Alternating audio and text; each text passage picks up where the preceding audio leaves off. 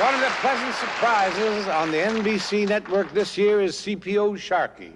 The shows have been consistently funny. It's gaining in popularity and is a big hit on NBC this season. One of the reasons for that is the star of the show. Ladies and gentlemen, welcome to the world of hostility and abuse, Mr. Don Rickles.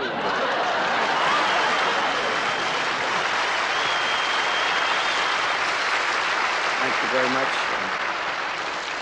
I'm in awe to see the great Jimmy Stewart here. I just wonder how long he'll be able to stay awake. There are so many great stars here to honor you. By the way, thank you, Dean, for your kind words. You've always been a good friend to me, and I appreciate it. Really know Frank Sinatra, huh? Mentioned your name to him the other day, and he just drove right over my face. Anyway, I'd like you to know that some of the great people, as you can see, sitting on our dais, the lovely June Allison. There you are, June. You're, what are you up at, 83? Wanda Page, it's so good to see you. They have you on most of the rows because somebody has to dust the table.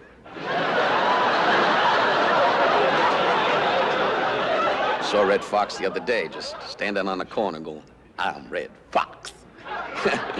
Keeps trying to pass himself off as a mulatto fighter pilot. Ruth Buzzy, I've said this time and time again. Surgery, definite surgery. You're the only woman I know that doesn't need the face fixed. The arms are bad arms. Keeps stooping over looking for bananas.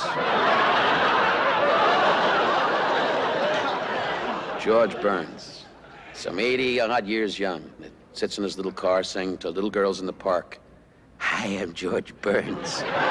You're going to be put in a home, George. Starting to annoy little people in the park.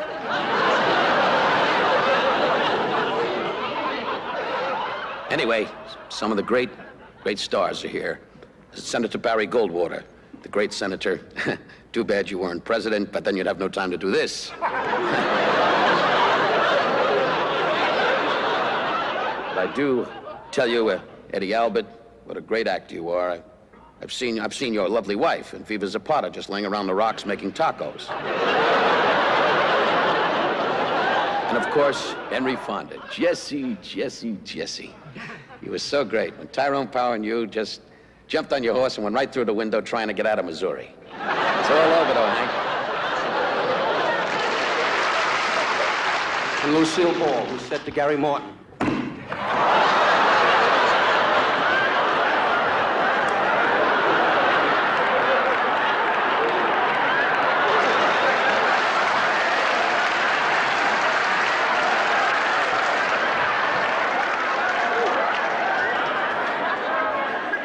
as Henry Kissinger said to his wife Nancy, "Where did you get this?"